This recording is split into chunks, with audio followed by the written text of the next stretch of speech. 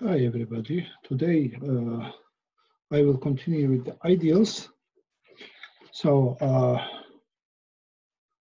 remember what was an ideal? So in a ring, so a subset is an ideal if x minus a is in the ideal whenever x and y is in I, and also if R is in X is in I, R is in R, then X times R and R times X should be in I. So this is two-sided ideals. So here's if only this X times R is in I, it's called the right ideal.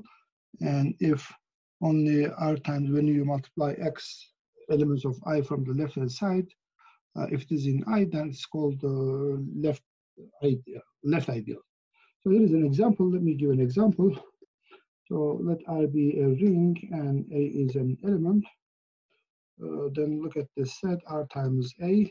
This is by definition R times A such that R is in R. So you can check that this is easily, this is an ideal. So if you take any two elements, let's say RA and SA, from the set, then their difference is R minus S times A. This is in RA. And also, if you multiply an element R times A by an element of S, so this is a generic element of R. So this is S times R for every S in R. This is A. So this is an element of R. So the result is element of RA. So therefore, RA is a left ideal, for example. A left ideal. So if R is commutative, it will also be a right ideal anyway. So left ideal and the right ideal are the same if R is commutative. So similarly, this A times R, namely A times R such that R is in R, this is a right ideal. Right ideal. Okay, let me do another example.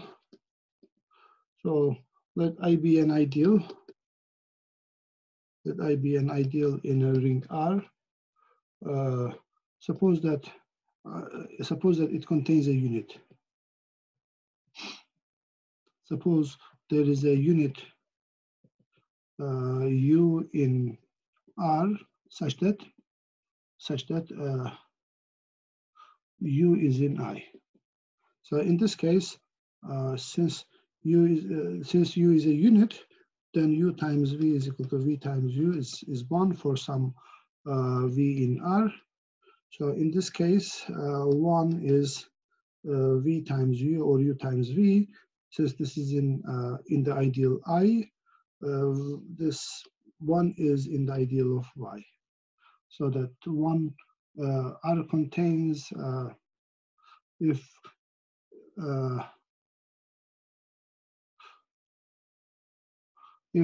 ideal contains some unit, then it contains 1.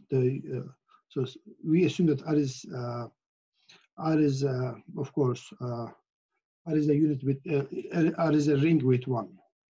So if X is in R, then we can write X as X times 1. Since this 1 is in R, in I, this is in I. So therefore, every element of R is in I. So that means that R is equal to I. R is equal to I. Namely, so we showed that if an ideal contains a unit, then I must be is equal to R. And the converse is clear. If I is in R, then it contains the unit, namely 1, for example. 1, it contains 1. Okay. So here is another example. So let F be a field and I be an ideal. ideal of f, then if I is not equal to 0, so 0, let's write like this, 0 or that way. If I is not equal to 0, then it contains, there is an element in U which is not 0. So since, so that U is not 0, since U is not 0, then U is a unit in F, so that I contains a unit. So by the above example, I is equal to F. So namely, in a field R, so thus we show that in a field F, there are only two ideals, namely the ideal 0, or we may just write like this, 0 and F itself. So these are trivial ideals. Okay. Next. So next, I will talk about isomorphism theorems for rings. So let's talk about isomorphism theorems.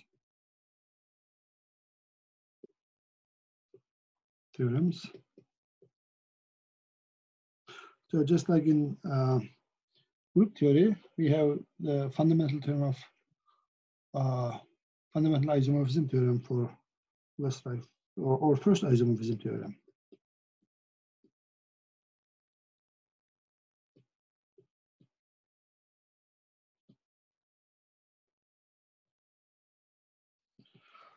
It says, or it's called the fundamental isomorphism theorem for rings.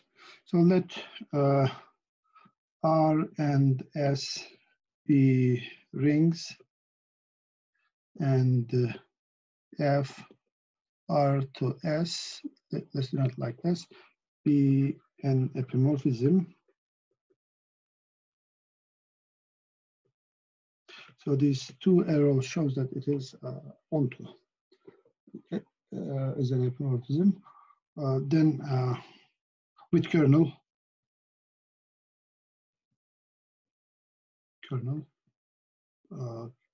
of F, then there is an isomorphism. There is an isomorphism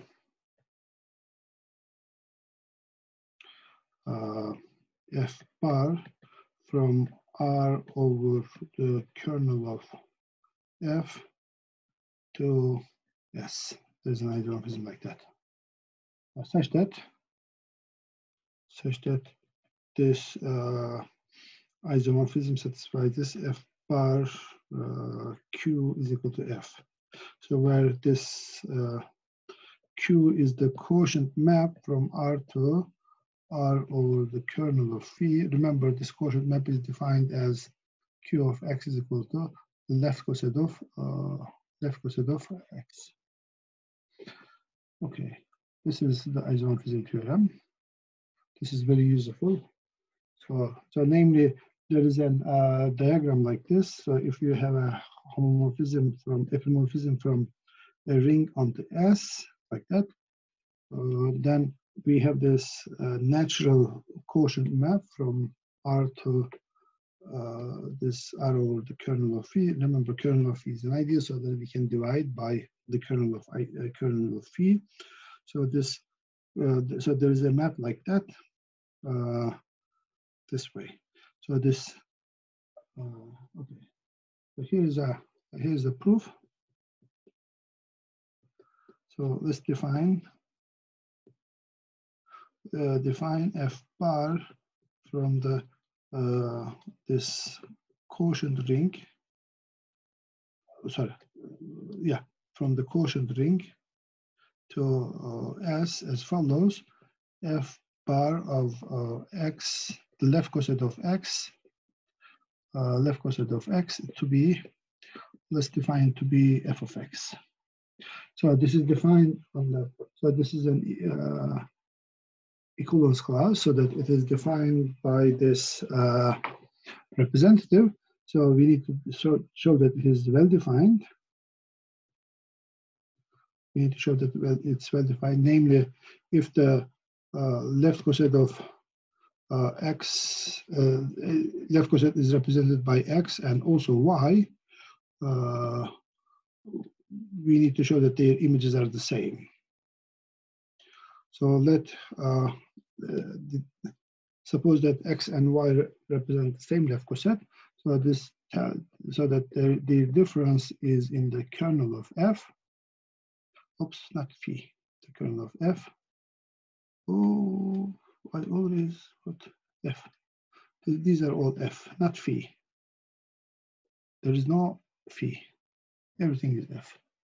Did I write anything like this? Yeah. No. Oops, here also kernel of f. Okay, kernel of f. Okay, kernel of f. Oh. Okay. I use phi usually so that I'm confused. So therefore, everything must be f. Next, so we define so that if the left cosets are the same, then the difference is in the kernel of f. So that f of x minus y is 0. So that means that f of x minus f of y is 0. So therefore, f of x is equal to f of y. But this is f of x is f bar of x plus the kernel of f. And f of y is, by definition, f bar of y plus kernel of f. So that it doesn't matter if you represent kernel of f by x or y, the answer is the same. So that it is well defined. It's a homomorphism. F bar is a homomorphism.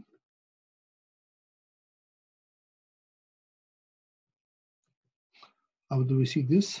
So let suppose that x plus I and y plus I be let I is be the kernel of f. Okay, so let I denote the kernel of f. So x plus I plus x plus I plus y plus I. This is f bar of first by definition of the addition. It is x plus y, the left coset of x plus y. I, namely this is kernel of f. So it's by definition it is f of x plus y, but f is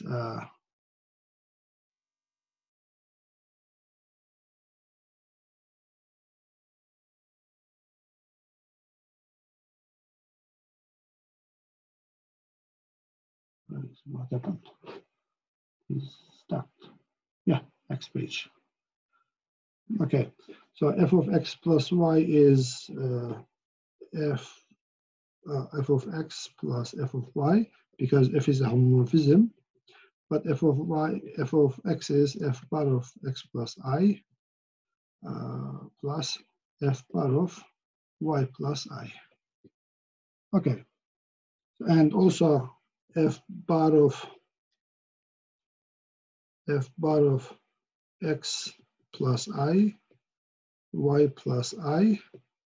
If we take this product, it is f bar of this product is x plus the left coset of x plus xy plus I. So remember, I is the kernel of f. So it is by definition, it is f of xy. It is f of x times f of y, because f is a homomorphism. So that f of x is f bar of x plus I, and f of y is f bar of y plus I. So that f preserves multiplication. F preserves multiplication, hence this is f is a homomorphism. F is a homomorphism. Now show that f is onto. F bar is onto. So let y be in S, since f is onto, there is an x in R such that f of x is y. So in this case, if you look at the left coset of I, left coset of x, it is in the R over I. It is, by definition, it is f of x, which is y. So therefore, f bar is onto, and f bar is 1 to 1. So how do we see this? Suppose that the images of two elements are the same. Suppose that their images are the same. So that by definition, it is f of x is equal to f of y. So that means f of x minus, so f of x minus y. If you look at f of x minus y, this is, since f is a homomorphism, this is f of x minus f of y. Because f of x is equal to f of y, this difference is 0. So that means x minus y is in the kernel of f, which is I. So i.e. X plus I is equal to x minus y is equal to I, x plus I is equal to y plus I. So that if the images of two elements are the same, then the elements must be the same. So therefore, f is 1 to 1. F is an isomorphism. So f bar is an isomorphism. Isomorphism from R over I, namely this is kernel of f, to S. And also the last claim is that if you look at this Q composed with F bar at any point X in R, so it is F bar of QX. QX is the quotient map. So that it is F bar of X plus I, namely kernel of F. It is by definition F of X. So for every X in R, so therefore this F bar of Q is equal to F. So namely this diagram, so when we have a diagram like this, kernel of F, this is F bar, this is Q, this diagram commutes. And that's the end of the story, end of this theorem. Okay, this is the first isomorphism theorem.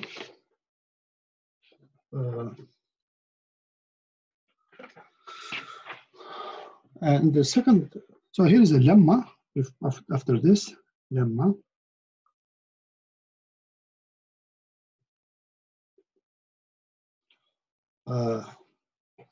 So let F R and S be are rings, and this is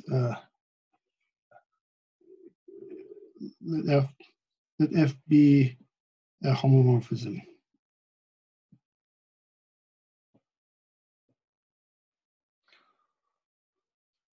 The first thing is that if J is an ideal in S, then F inverse of J is an ideal in R. And the second, if I is an ideal in R, then we want to say that f of I is an ideal in R in S, but this is not true. So if I is an ideal and if This is true if f is onto, then it is true. So here is proof. So let's check that. Let me check the first one, and then I will leave this second one to you as an exercise.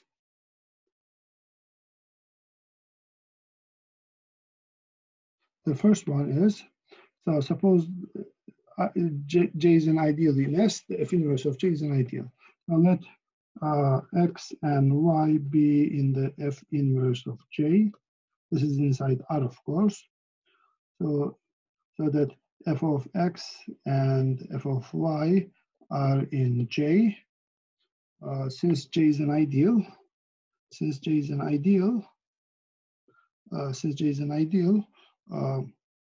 this f of x minus f of x minus f of y is in J. So namely f of y is equal to f of x minus y is equal to f of x minus f of y is in J. So that means x minus y is in F inverse of J. So the first condition, first thing is that whenever if you take two elements from F inverse of J, then their difference is there. And now let X be in F inverse of J and R be in R. Let's see whether X times R. If you look at X times R, which that is F of X times is F of X times F of R. Since X is in F inverse of J, this is in J. So if you multiply an element of J from the right-hand side by an element of S, this is in S. So this would be in J because J is an ideal. And also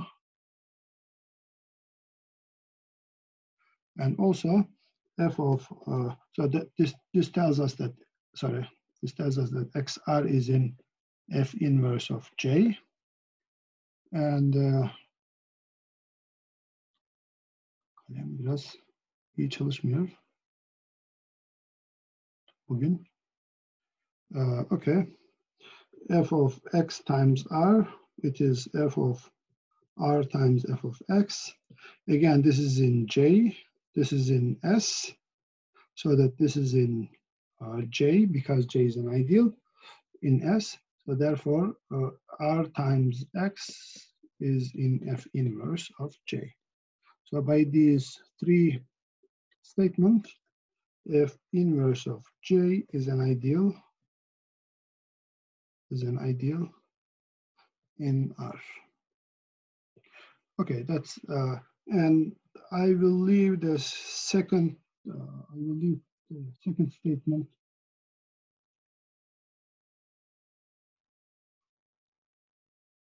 I will leave the second statement as an exercise.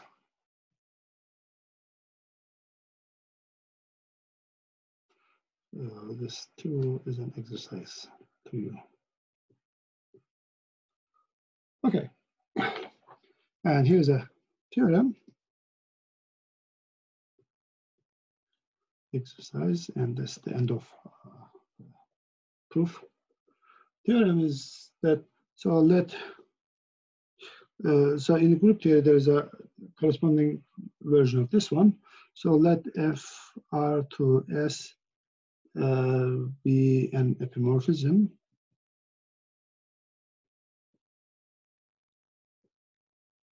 Then there is a one-to-one correspondence. Then let me write like that. Then then there is a one-to-one, namely bijection, one correspondence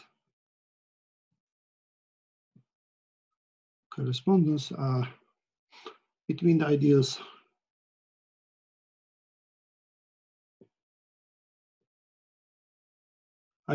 of S and the ideals of R containing the kernel of F. Okay. Kalem niye çalışmıyor?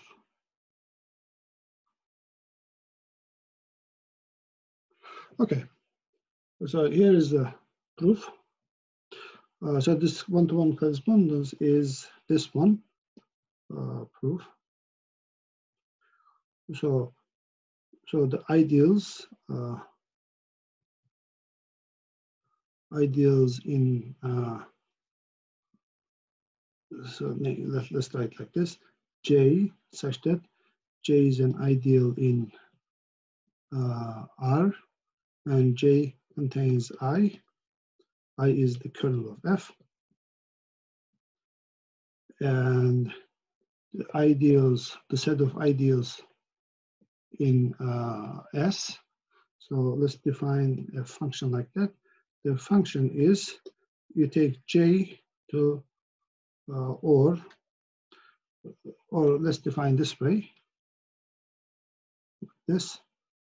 So let J be an ideal in S. An ideal. So then this I define phi of X to be phi of J to be F inverse of J. So that F inverse of J, so that phi of J, which is the F inverse of J, is an ideal in R containing I. Containing I is the kernel of F. Kernel of F. So therefore, so this way, so if you take an ideal in the set, so you get an ideal in that set. And clearly, if J1 is equal to J, if no. If F inverse of, if let phi of J1 is equal to phi of J2, so this implies that F inverse of J1 is equal to F inverse of J2. Since they are both contain the kernel of F, since kernel of F is contained in J1 and J2, you can show that this J1 is equal to J2. So I will leave that part to you. And also, so this is one-to-one. Onto, so this way, that's one-to-one. We show that phi is one-to-one. Phi is going, if you like, phi it goes this way. Okay. Now onto, so that phi is one-to-one. Phi is onto, phi is not a homomorphism, it's just a function. Onto, so let J be an ideal. Ideal with in R with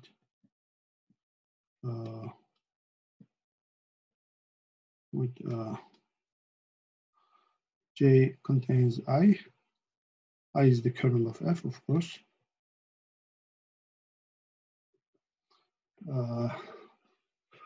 So in this case, J over kernel of F is isomorphic to, remember R over kernel of F is isomorphic to S. So if this is an ideal, J over kernel of F is an ideal in J over F is this is an ideal in R over kernel of F.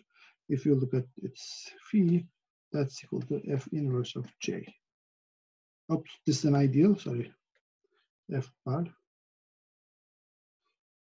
This is an ideal in S. So let's call this is, then you can show that, let's call this is K. Then Phi of k is equal to j, namely j, i.e. f inverse of k is equal to j. You can show this. I will leave that part to you. Okay, I will proceed because otherwise it will take too long. Next one.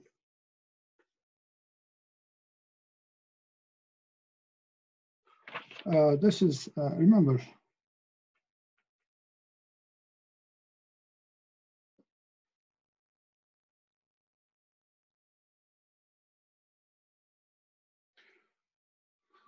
next one is the freshman theorem.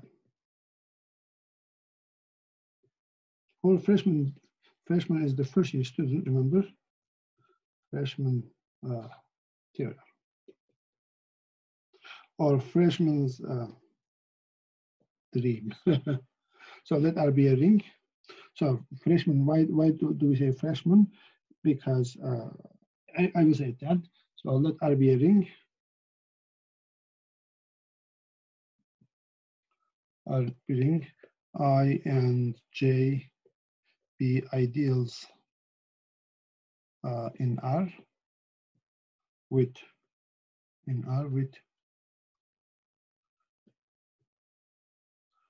I is in J, then J over I is an ideal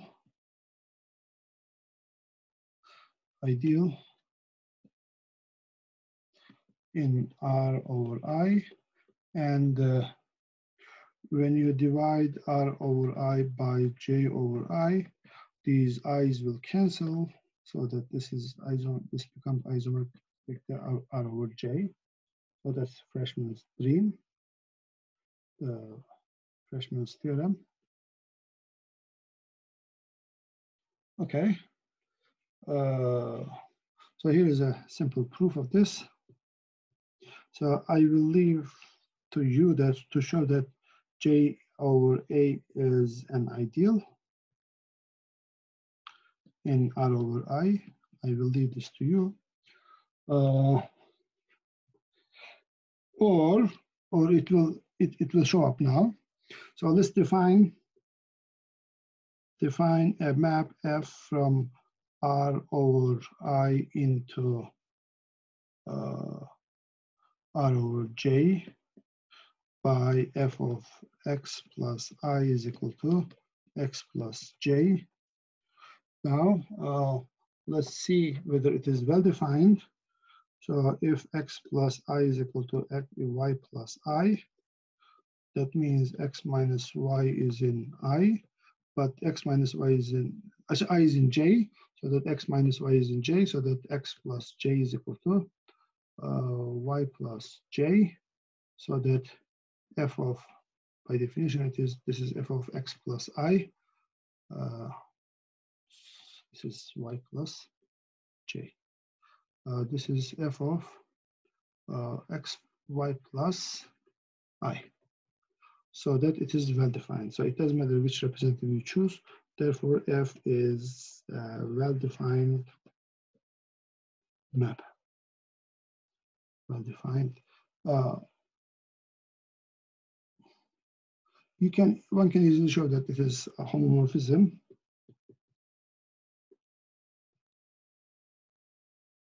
This is easy. I will skip this.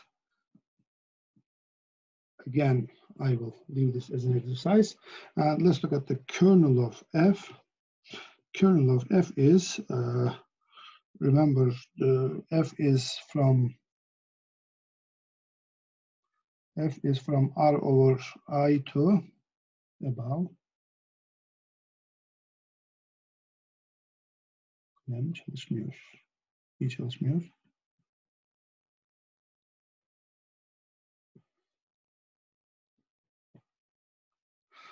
So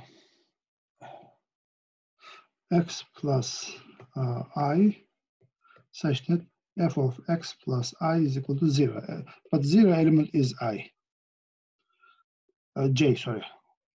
0 element of, remember, in the R over J, 0 element is J.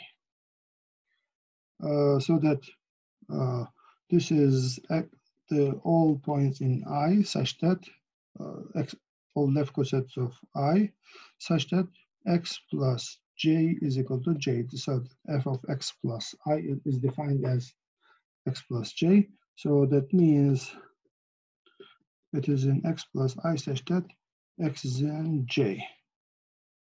So that this is precisely the x j over I.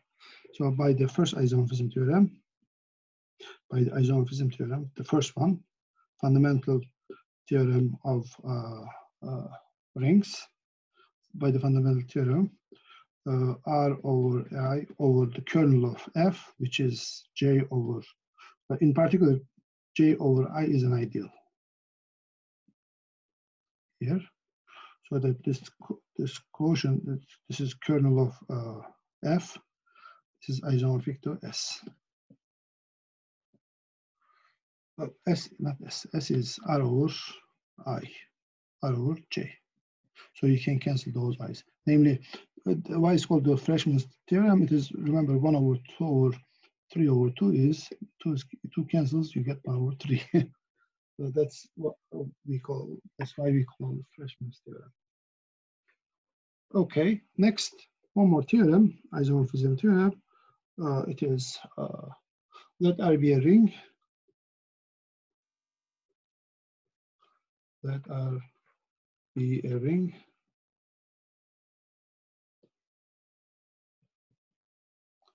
Let R be a ring. I and J be ideals.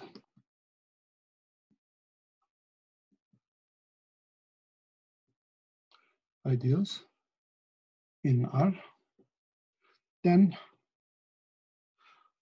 I plus J and I intersection J are ideals. And we showed this before that I plus I plus J and I intersection J are ideals.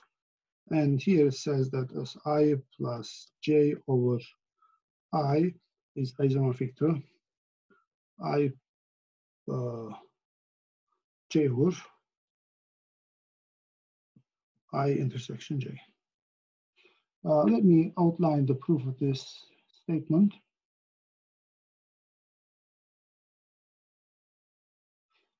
Proof, outline. I will just outline because I don't have time. Almost, I have 1 more minute for the 40 minutes. So the proof goes like that. So you define a map homomorphism from J into I plus J over I. You define it like that. F of x is equal to x plus I. So there is no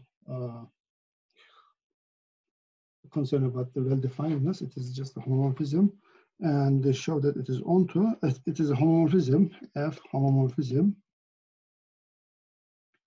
and it is onto. If you take an element, I will leave this as an exercise.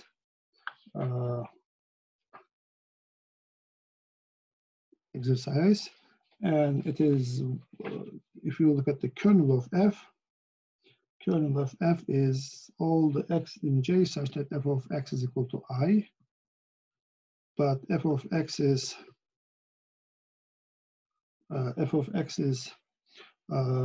x plus I, that's equal to I. So that means this is x, this is x in J such that x is in I. So it is precisely I intersection J. So therefore, J over I intersection J is isomorphic to I plus J over I. And that's the end of the proof. Okay, let's finish.